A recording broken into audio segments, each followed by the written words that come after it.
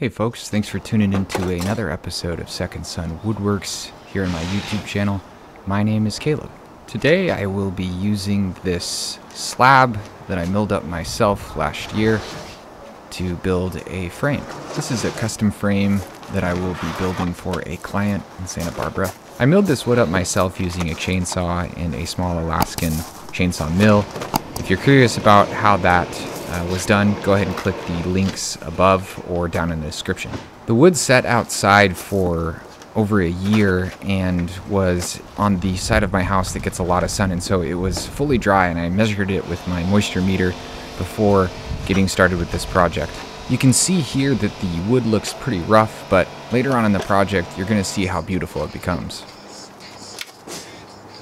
The first step was to break down the slab into different sections that would be a bit more manageable for creating the frame. Actually, I guess the very first step was to remove the bark. It came off pretty easy.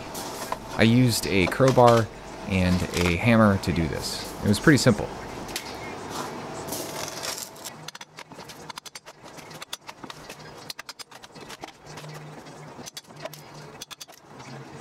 After the bark was fully removed, I then began investigating the slab to find the crack that would be best to split the entire slab at, and there is a crack that went down the entire length of the slab that I used, and I just used my pry bar to break the slab in half right at that crack. I did this so that the project that I will be making out of this piece of lumber will not be compromised by the crack that has naturally occurred following the milling of the wood, and I found that the rest of the wood that was on either side of the crack was extremely hard. This was really the only section that was compromised, so I went ahead and just played off the compromise, if that makes sense. But this did take a bit of elbow grease to make it snap in half, but eventually it did come, and you'll see here in a second that I cracked the entire slab right in half.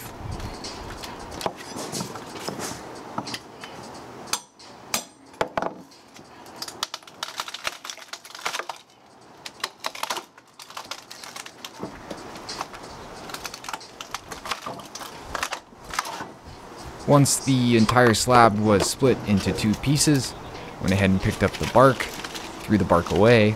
Actually, I believe I kept it from my yard. Then I pulled out the piece of tile work that I will be creating the frame for.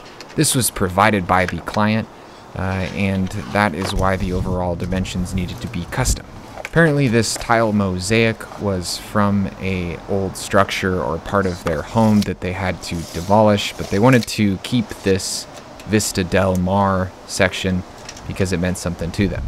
So before doing any cutting, I made sure to take a number of measurements of the piece that I would be making the frame for, this Vista Del Mar piece, and I made sure to write them down in my phone, and I made sure to check the measurements twice so that I didn't make a mistake. This is a pretty unique piece of tile work that was not completely square, and so it was good that I went ahead and took a number of measurements and wrote those measurements down to use throughout the project. Once I had the measurements written down, I went ahead and took in one half section of the entire slab that will actually end up being the entire frame, which is awesome because I'll be able to use the other section for something else.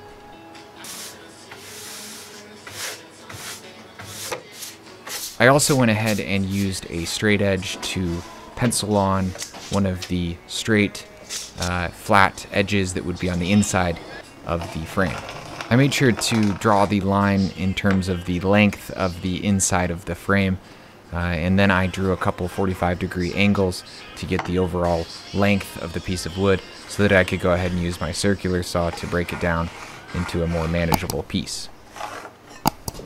I did the cutting with my circular saw on my bench, and I made sure to use a couple pieces of scrap wood to lift the slab so that I wouldn't chop into my bench.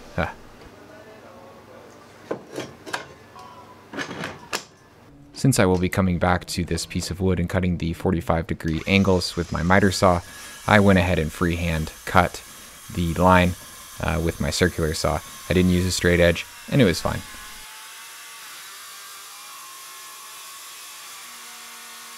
The piece of oak started to clamp down onto the saw blade, started to pinch it, so I used a wedge on one side of the cut to help finish it out. I guess that actually might be called a shim.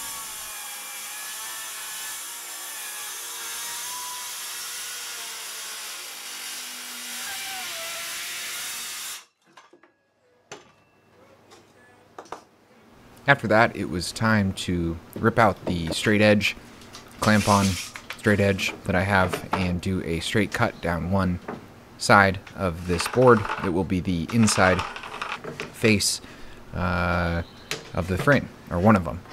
If you have a track saw, that will make this process a whole lot easier than using a clamp-on straight edge and a circular saw.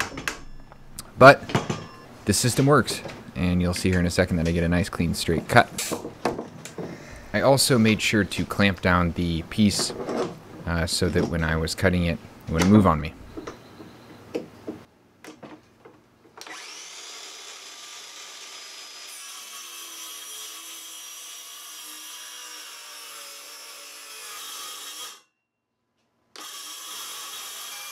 And just like that, I had a nice straight edge that I could reference on my miter saw to make the 45-degree angle cuts. And the great thing is I was able to use both pieces, both that you can see right there.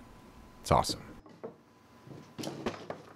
After that, I brought in the second piece and did the exact same thing. Made a straight line cut right down the length of the piece of wood.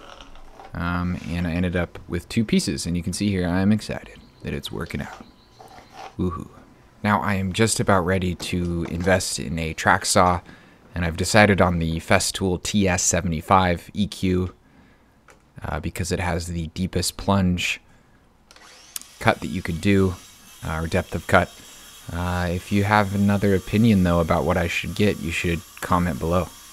I've been using this circular saw combination with this straight edge that I actually got from Harbor Freight Tools, and I wouldn't recommend it, but it has actually paid off and done me really good. The only issue is that it's time consuming lining it all up before a cut.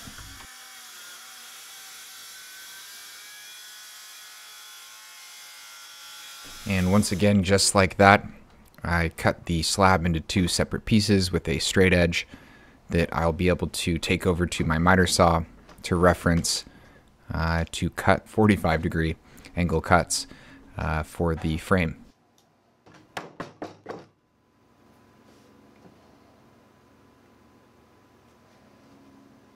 Before actually cutting the pieces down with miters on the ends, I wanted to go ahead and take out all four pieces into my driveway where I could lay them down and lay the piece of tile work down to make sure that I was thinking about the order of the cuts between the four different pieces and the position of each of those boards correctly.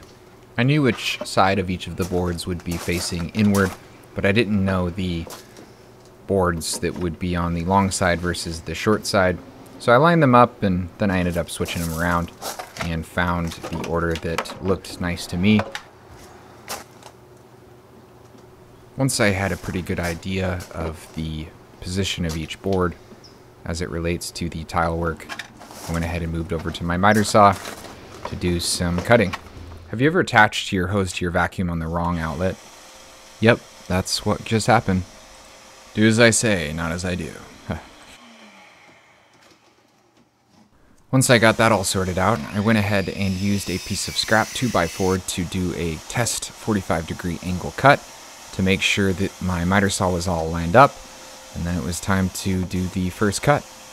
I made my measurements on the straight edge of the piece of oak that will be the inside length of the piece of wood, and so the miters would extend outward to the ends of this piece of wood. And then I did the cut, and it was a little scary. Miters are scary, but if you make a mistake with miter cuts, there's usually a way that you can fix them, which I actually ended up having to do later on in the project for one or two of the miters. Once I had one of the pieces cut, I used it to mark the second piece that would be the exact opposite piece when it comes to the frame. So in this case, it was the top and the bottom piece of the frame, and I wanted to ensure that they were exactly the same. Even though the tile work itself was not completely square, I'll be hiding that with a recess. I'll show you how I did that in a later part of this series.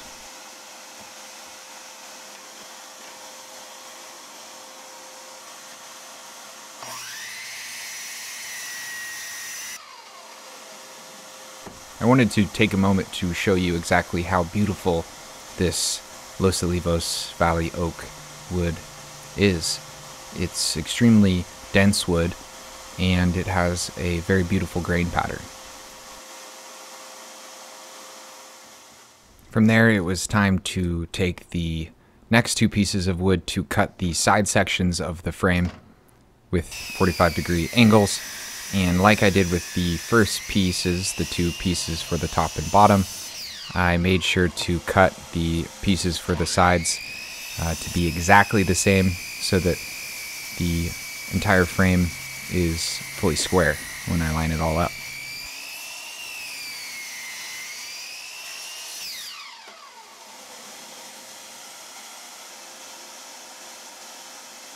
I will be releasing additional parts to this project and showing you the further steps on how to complete the frame.